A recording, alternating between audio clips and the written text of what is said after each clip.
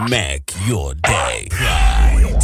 Giliboni Online TV. Kupata habari mpya na kwa haraka kila siku, usisahau kusubscribe kisha like na comment. Giliboni Online TV. Waandishi wa habari, mimi ningependa kumalizia kwa kusema jambo moja, kwamba Watanzania ni watu ambao tumekuwa na historia ya kuwa kwamba nchi yetu ni kisiwa cha amani, ni watu ambao tumekuwa na umoja na mshikamano.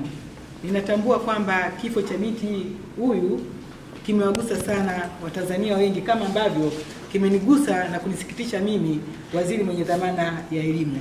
Kwa hiyo ningeomba mshikamano wetu tuendelee kuwa nao, tuendelee kushirikiana kwanza katika kipindi hiki ambacho tuko katika hatua za kuhakikisha kwamba binti huyu anapumzishwa. Na hivyo basi mimi ningeomba haya mambo ya kulaumiana, kwa sababu mimi mwenyewe binafsi nimetoa rai kwa vyombo vya dola viharakishe uchunguzi, kwa sababu watu wana hamu ya kupata taarifa, lakini lazima uchunguzi pia ufanyike kwa kina ili matokeo yaweze kuwa ni matokeo ambayo ni sahihi.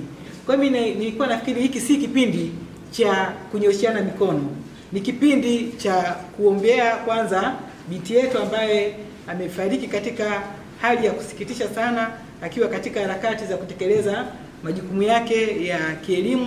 Alikuwa anapeleka barua yake ya utambulisho kwa ajili ya kufanya mafunzo kwa vitendo. Tuelekeze sala zetu na maombi yetu kwake, kwa sababu hakusika kabisa na ghasia zilizotokea, lakini maafa yamempata tu katika namna ambayo haikutarajiwa. Kwa hiyo ni wasihi wanafunzi wote nchini wawe na utulivu, tumwombee mwenzetu ambaye ametangulia kwa Mwenyezi Mungu.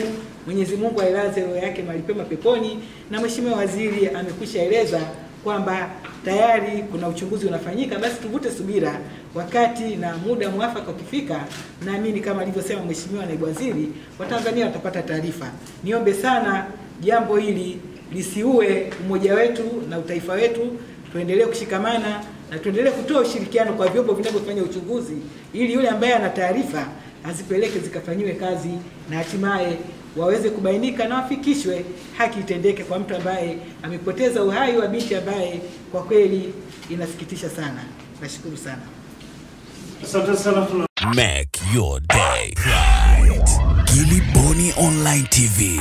Kupata habari mpya na kwa haraka kila siku, usisahau kusubscribe na kubonyeza button ya notification.